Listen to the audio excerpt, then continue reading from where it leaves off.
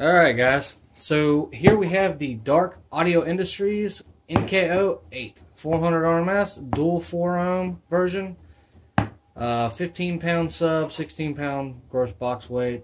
This is one. I got two of these. Company's going out of business, so I figured I'd make an unboxing video for everyone to see what they look like before they get them, or if they decide to order them. For $40, this is a pretty nice subwoofer, honestly. I wish I had ordered more of these 8s instead of 12s, just because of how nice the 8 turned out. So, here we have the little 8-inch speaker.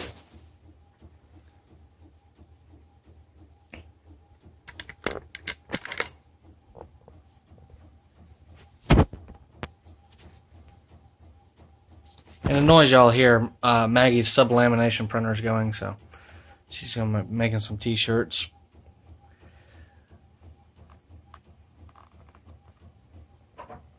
So 140 ounce magnet, I do believe, on this one.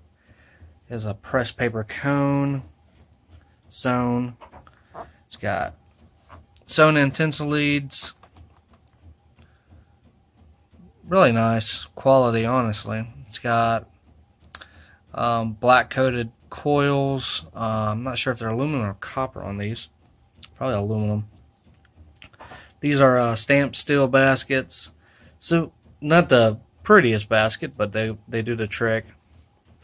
Good venting on the sides. I like seeing that, especially with 8s. I believe the 8 is a 2-inch voice coil compared to the 12, which is a 3-inch voice coil. Okay, so it is a 2-inch black ceramic coated copper voice coil. The NKO 12 is 3-inch ceramic, black ceramic coated copper coil. It's got 8-gauge terminals, push style terminals. Good quality. Nice pole venting. I don't know if I can get I can't get the boot off, but imagine it feels like it might be a double stack. Not sure. Read off some specs for y'all. I don't know why my camera's not focusing very well. There we go. Alright.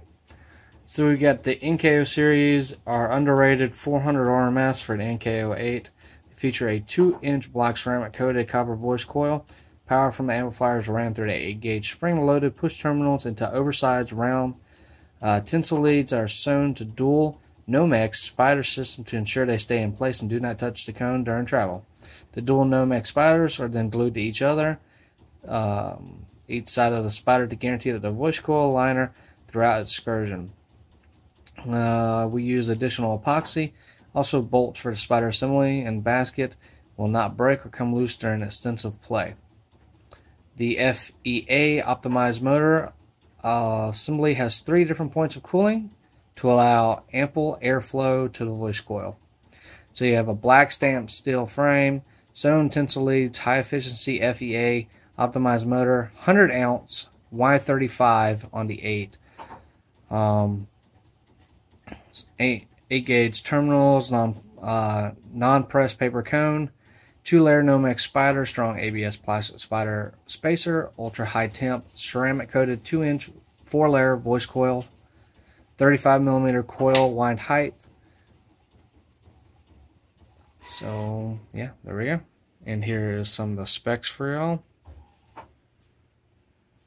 So the dual 2, they don't have any of the specs. I don't believe they actually have the dual 2 in this, but they do have the dual 4 ohm. So here's your SPL, your CMS, MMS, QES, QTS, QMS, VOS, FS, BL, and XMAX.